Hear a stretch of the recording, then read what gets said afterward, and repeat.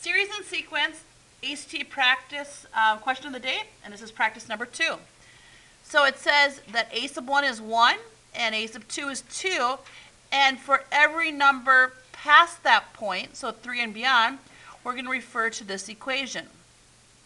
We want to find the first 7 terms of the sequence, so let's make 7 blanks. We know the first blank is 1, and we know the second blank is 1. So let's start with the third one. I'm going to substitute 3 in wherever I see an n. So a sub 3 is equal to a sub 3 minus 1 plus a sub 3 minus 2. Now 3 minus 1 is actually 2, and 3 minus 2 is actually 1. So what is a sub 2? It has a value of 1. And what is a sub 1? 1. And it says to add those two values together. All right, a sub 4. So I'm substituting 4 in wherever I see an n. A sub 4 is a sub 4 minus 1 plus a sub 4 minus 2. Well, 4 minus 1 is really a 3, and 4 minus 2 is really a 2. So the third number is 2, and the second number is 1. 2 plus 1 is 3. A sub 5 is a sub 5 minus 1 plus a sub 5 minus 2. So here we have 4 and here we have 3. We're going to take the fourth number in the sequence plus the third number. 3 plus 2 is 5. And some of you may have recognized, and you can continue to do the same pattern until we get to a sub 7. But remember, with standardized tests, most of them are timed, and if there's a quicker way to figure out the answer, we would prefer to use that method. So as you can tell, we're adding continuously the last 2 numbers. So to get the third, we added the last 2. To get the fourth, we added the last 2. To get the fifth, we added the last 2. So how do I get the sixth? Add the last 2. How do I get the seventh? Add the last 2. So the correct answer is answer option E. Please flip to the back. Shh, please be quiet. You have 1 minute. Begin.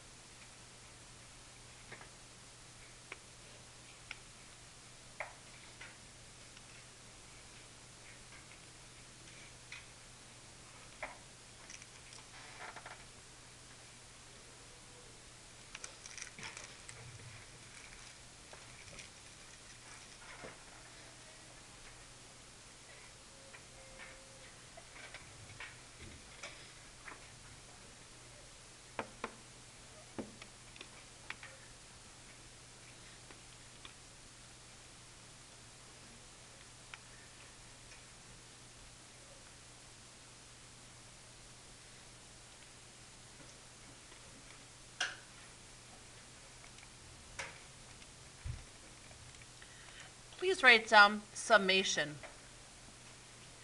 This is summation notation.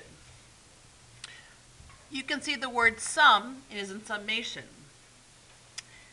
And so how this problem works is it says, hey, I'm going to give you an example here. And once you understand this example, I want you to apply that concept to the next summation. Here's how summations work. Summations take the variable expression that's given, and you continuously add that exact same expression as many times as it calls for. So let me explain this first one. This says start with 1 and continue to go to 10. So 1, 2, 3, 4, 5, 6, 7, 8, 9, 10. This particular example says we're going to use 2i. So 2i, 2i.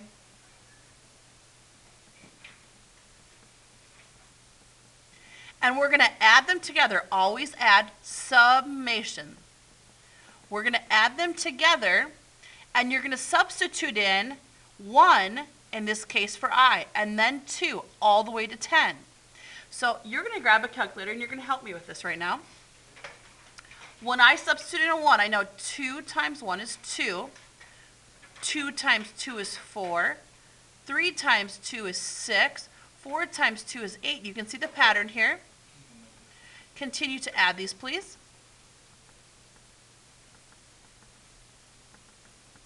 So I went from 1 to 10. I went from 1 to 10, and I substituted each one of those numbers, 1 through 10, into this expression. Substituting 1, 2, 3, all the way to 10, and then you add them together, summation. When you add this list together, do you come up with 110? We're going to do the exact same concept now with this. But instead of starting at 1, you're going to start at 0. So you're going to go 0 to 5. And I'm going to put a k squared. They can use whatever variable they want.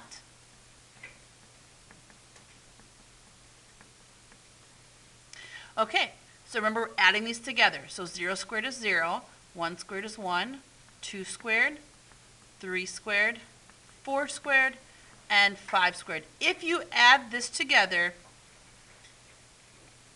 you should come up with 55.